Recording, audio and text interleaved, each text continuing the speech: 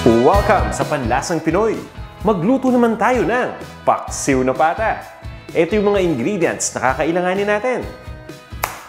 Pata ng baboy, dried banana blossoms, soy sauce, coconut vinegar, brown sugar. Gagamit din tayo dito ng laurel leaves, sibuyas, bawang, buong paminta, asin, at ng Knorr pork cube. Bukod sa mga sangkap na to, kailangan din natin ng tubig at ng mantika. Kung handa na kayo, tara na, sabayan nyo na ako magluto. Kapag nagluluto ako ng pata, kahit anong ulam o kahit anong dish ang aking niluluto, inuumpisahan ko yan sa pamamagitan ng pagpapakulo sa pata. Kahit mga 10 to 15 minutes lang. Guys, nakakatulong itong pagpapakulo sa pata para matanggal yung mga impurities dito. Kahit pa nahugasan natin itong mabuti, meron pa rin impurities yan. Pansinin niyo, kakakulo pa lang ng tubig, di ba? After a minute or so, ayun, lumulutang na yung mga scums. Yan yung mga ayaw natin. Tatanggalin ko lang muna tong mga impurities na to. At itutuloy ko lang ang pagpapakulo. At guys, ang ginagawa ko nga pala dito, pagkapakulo, tinatapon ko na yung tubig. At binabanlawan ko yung pata. Alam ko yung iba sa inyo magsasabi, ba't kailangan itapon yung tubig, may lasa yan? Well, hindi ko naman kayo mapipilit, di ba? So kung gusto ninyong i-reuse yung tubig, ang importante lang, i-scrape out lang natin yung mga scums na lumulutang. At i-reuse ninyo yung tubig. Pwede nating ilagay yan maya-maya. At this point, ay napakuluan na natin yung pata.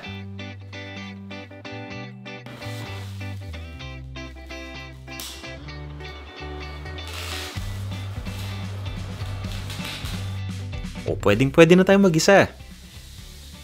Nagpainit lang ako ng mantika. Una kong ginigisa yung bawang.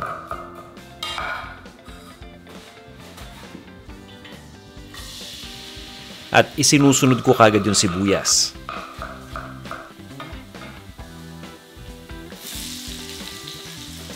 Sa oras na lumambot na yung sibuyas, ilagay na natin dito yung pinakuluang pata kanina.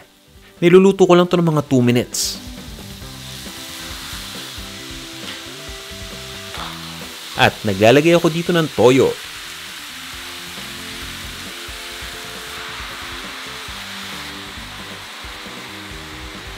At dahil itong pata, kailangan pa nating palambutin ng husto. Kailangan natin itong pakuluan. Kaya naman nagdadagdag ako ng tubig.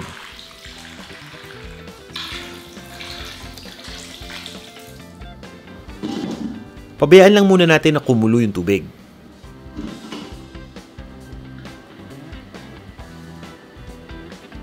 Ilalagay ko nandito yung buong paminta, yung dahon ng laurel, at ito nga palang dahon ng gamit ko ay yung fresh, kaya ganito itsura niyan. At para maging buong buo yung lasa ng pork dito sa ating paksiw na pata, naglalagay ako ng Knorr pork cube. Hahaluin ko lang muna to. Panlang natin. Ito na yung pagkakataon para mapalambot natin ng tuluyan yung pata. Ina-adjust ko lang yung init sa pinakamahina. Dahan-dahan lang yung pagpapakulo natin dito. At lutuin lang natin ito ng 45 minutes. Ngayon naman, ilalagay ko na yung suka. Ang gamit ko dito ay coconut vinegar. Pero pwede kayong gumamit dito ng regular lang na sukang puti. Takpan lang muna natin yung lutuan. At itutuloy ko lang ang pagluto ng 10 minuto. At this point ay ilalagay na natin yung dried banana blossoms. Ito yung puso ng saging na nabibili na nakabalot na. Pero bago natin ito ilagay, binababad ko muna to sa tubig. At nililinisan ko lang mabuti dahil napakaraming preservatives niyan, lalo na yung mga nakabalot. Para naman sigurado tayo na okay yung ating ilalagay. I-adjust ko na yung init sa medium at lutuin pa natin ito ng mga 20 minutes.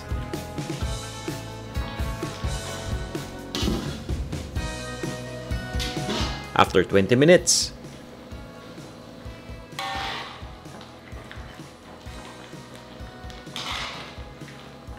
ilalagay ko na yung brown sugar.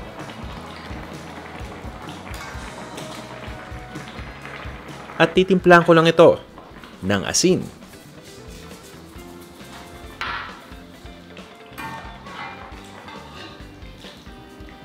I-check muna natin guys kung talagang malambot na yung pata. Kung hindi pa, ituloy lang natin ang pagpapakulo hanggang sa lumambot ito ng tuluyan. At once na mangyari yan, ilipat na natin itong ating paksiw na pata sa isang serving bowl at is-serve na natin kasama ang mainit na kanin. Ito na ang ating paksiw na pata. Tara na! Kain na tayo!